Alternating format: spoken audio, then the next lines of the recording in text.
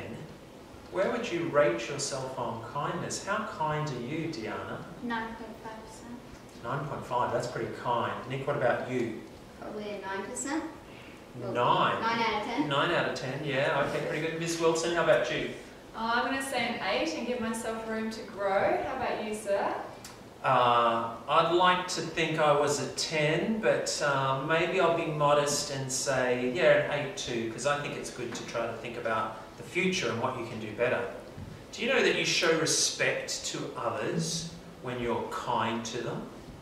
So this week we're going to encourage you to say something kind to someone in your home.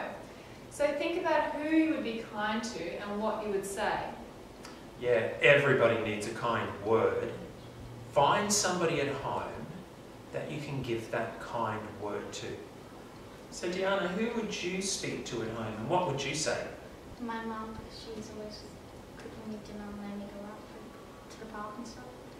Cooking you dinner, letting you do things like going to the park. Nick, how about you? Who would you choose to say something kind to at home? I'd probably say something kind to my nan because whenever she comes over to my house, she cooks a great pork crackle. Pork crackle. No wonder you've got kindness to say to her. Those are terrific examples. So be respectful at home and at school. Demonstrate kindness to demonstrate empathy.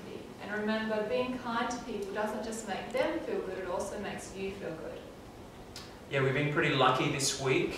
We've been able to use this space in the primary school, the music room. Very generous of Mrs. Collier to let us film our challenge here this week. Diana, is there anything you'd like to say to her? Thank you, Miss Collier. That was very kind of you. You are most welcome. Have a musical week.